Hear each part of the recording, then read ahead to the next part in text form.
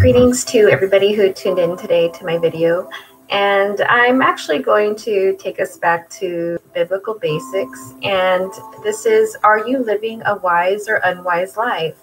And so I know at times when we get so focused and caught up in what society and our peers are doing, we tend to follow them and forget to ask God which way He wants us to go, and not the way everyone else is going. And so this is one way that the enemy distracts us, and he distracts us away from following God's will for our lives.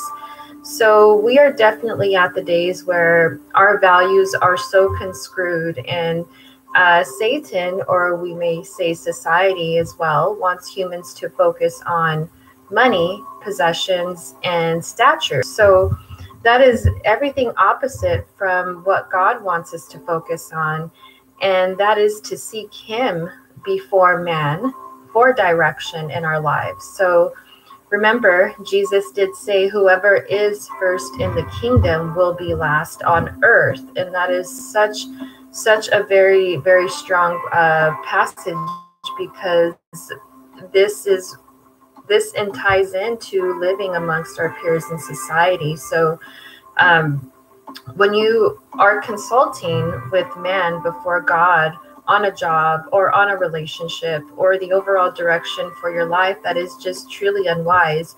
So you definitely want to seek the Lord above all for any decisions that will make a huge impact in your life. And so there's always going to be an answer, and it's always going to be yes or no. So to have godly wisdom is definitely one of God's gifts that He provides to us.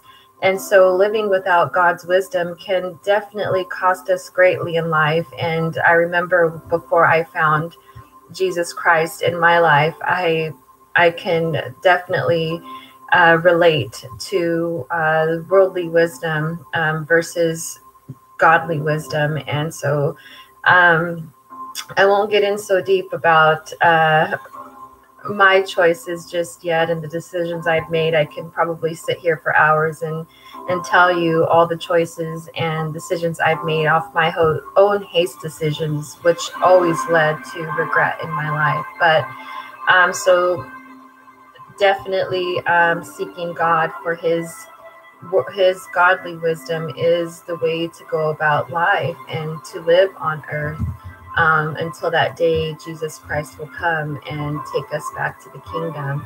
And so a godly wisdom is doing things in God's viewpoint and to know His viewpoint. And we can start by reading the book of instructions, which is His word, the Bible. And it is definitely foolish to live without seeking God for His wisdom. God is omniscient. I'm it's so hard for me to pronounce that word. And I'll tell you this, before I started doing my videos, I came from a place where I had a huge fear of public speaking, but glory be to God, I'm sitting in front of you doing what I thought I could never do. And like I mentioned, all glory to God. So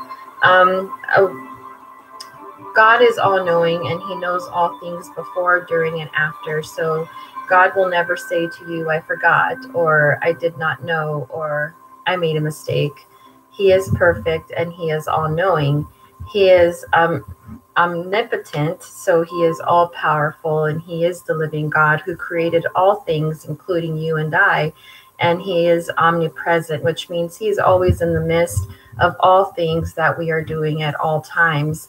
He never sleeps nor slumbers. So it will be completely foolish to live without God. And we essentially have two choices, and that is to live with or without God, to make that wise or unwise decision, to choose God or Satan, to live eternal life, or I can say the most tragic thing and unwise thing we can do is to live without Christ and to die without Him. So living on earth, being a child of God, you will become spiritually enriched when you live for Christ, and that is to seek the kingdom of God and His righteousness, and all these things will be added to you, just as Matthew chapter 6:33 says.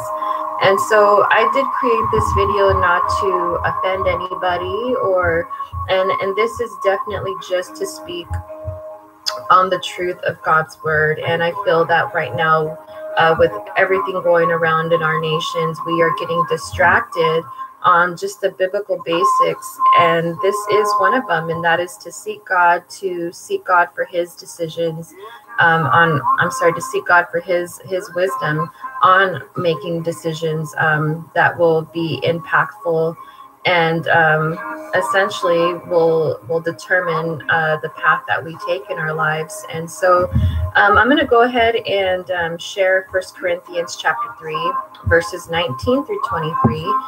For the wisdom of this world is foolishness with God.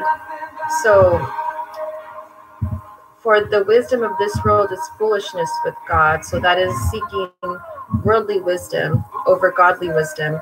He catches the wise in their own craftiness. And the Lord knows the thoughts of the wise, and they are futile.